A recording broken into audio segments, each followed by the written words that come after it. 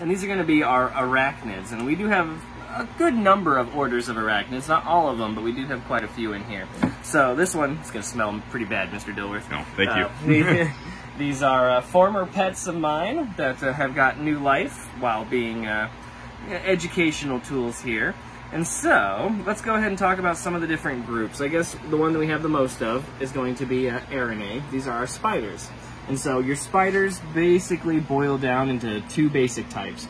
You have your aranomorph spiders, like wolf spiders, where their fangs go sideways, so they pinch sideways like that. And then you have megalomorph spiders, like your tarantulas, where their fangs go down underneath. And so I can show you on this one right here. These large fangs, they just tuck underneath, so they tuck back just like that.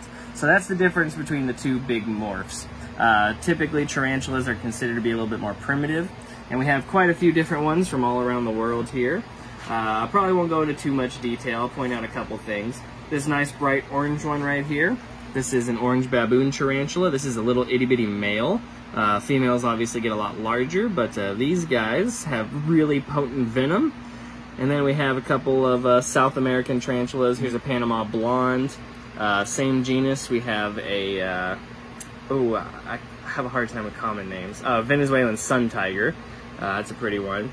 We have a Brachypelma auratum here. This is a flame knee. Below that we have a purple pink toe, a Vicularia purpurea. This is one of the most purple spiders you'll ever see. Well, that purple does not show up. There we go. Now it's a little hard to see. These guys are kind of old, so their colors are going to be fading. Here's a Haplopelma von Worthy. It's one of the earth tigers. And then we have... These are some, not Texas natives, but U.S. natives. These are Arizona blondes.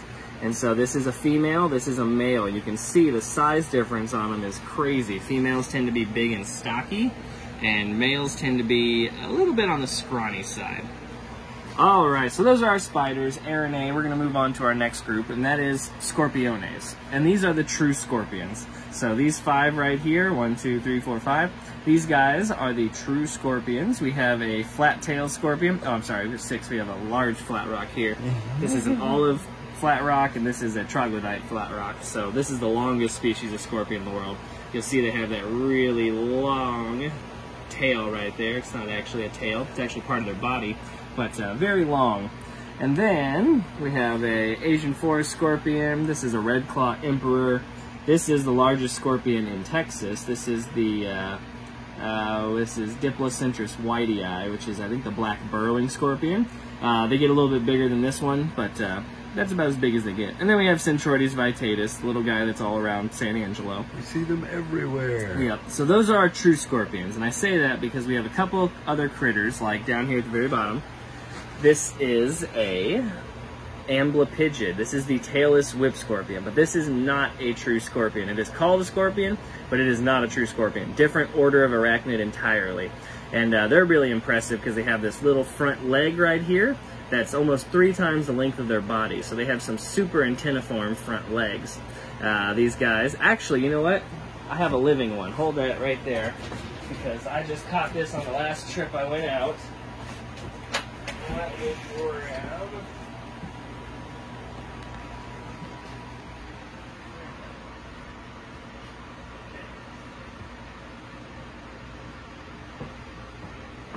Glad I remembered this, because this is a really cool critter right here. So this is an amblypygid that is native to Texas. So we have these guys here, not very many of them. And so this is probably one of the more rare arachnids that we have in the state. Finally found one. It took me about 4 years to find my first one, and then I finally found them, and then it's taken me about another year to see them. So I'll let you look. This is Phrynis operculatus. This is a living one right here, and this is our only native amblypygid here in Texas. We have about 3 species in the U.S. altogether, but these guys are extremely hard to find. You can see him feeling around with those little legs. Got some little food in there for him. But he's feeling around. These guys do not have good eyesight, but you can touch that and they respond pretty well. But that is definitely a neat one to show you guys, because not very many people have seen this. In fact, you're probably one of the handful of people that have ever seen one of these live in person. So that's pretty neat. Alrighty. Got a good look for the camera there. Excellent. Now, we got 2 more orders to look at. This right here, we have shown you a vinegaroon before. These guys are Thelaphonida. They are not scorpions, but they are called whip scorpions. They're also called vinegaroons because they spray concentrated vinegar from their rear end right here. And they also have those nice little antenniform front legs, not as extreme as the amblypygids, but they are pretty noticeable. They feel around with those as well. And then our last one here, this is a camel spider. This is the order Sulfugae, or Sulfugid, however you like to say it. There's a lot of different names for them. But these guys do not have really much going on, other than they have huge, huge mouth parts. And if I can grab something real quick. Unfortunately, they are very, very difficult to keep alive in captivity. And the one that I had just captured did not last very long. But here's a female. You can see a little bit larger than the male here. I'm going to try pinning her out a little bit later. But I did get her in the freezer. So these guys have massive mouth parts that they use to hunt with. They're almost always moving. They're very, very difficult to keep alive in captivity.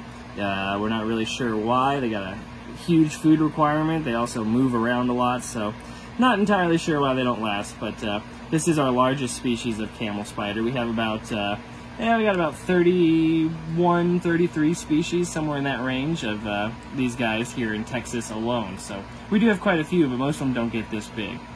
Pretty nifty looking arachnid. Pretty feisty guys too. Those things give me the heebie-jeebies, Mr. Maddox. I don't much care for them myself, even though they're one of the ones that will probably do the least amount of damage to you. Right. They just look creepy. Alrighty, so that's what our talk is today, guys. Went over a few of these cases. Hopefully we'll be able to see you guys next time, and hopefully you learned something.